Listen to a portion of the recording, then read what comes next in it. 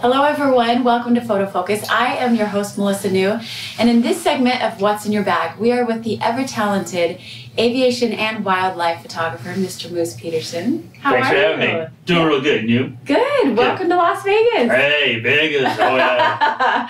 So where the moose loves to be. So do you use flash? All the time. Do you? Yeah. So, okay, let's talk about flash. What do you take with you? Well, if I'm doing just critters, it's the SB910. Okay. It's the most powerful small flash they have. Sure. And I'm not using flash for exposure, which most people think of. I'm using it for color. Oh. Okay, do you ever do off-camera flash? Do you utilize the... Depends what's going on. Generally, it's right over the lens axis because I'm not using for exposure, so I don't worry about any shadows I'm creating. Sure.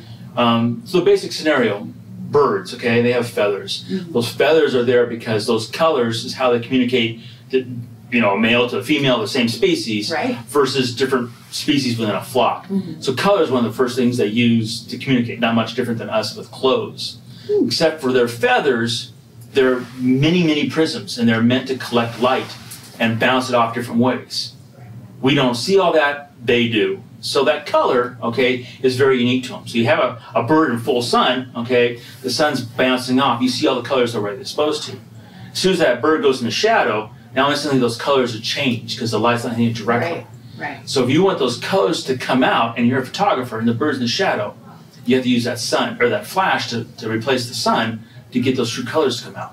I feel like I'm in National Geographic education. I'm learning it all right now. It's actually, I mean, all this is on my website, on my videos. So biology is quite unique and very special. And you have to understand these things to understand what it is that you have to photograph with wildlife. Well, to me, if you're a photographer, no matter what your genre, you have to understand that subject. Absolutely. It's just like when we were taught as kids in our first English lesson, you want to write about a subject, you have to know the subject. Photography is no different. Absolutely, Because once you know it, then a lot of problems are solved, and the main precept of a photographer, being a storyteller, is very simple.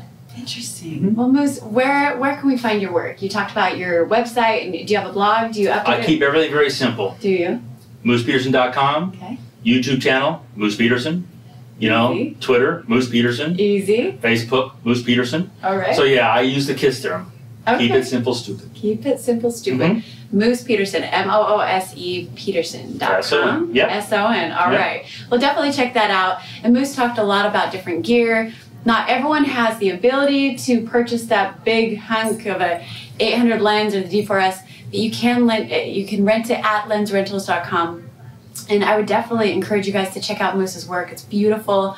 But not just his work. Holy cow, you know a lot about animals. So I was very educated today. So thank you so much. My pleasure. Thanks so much.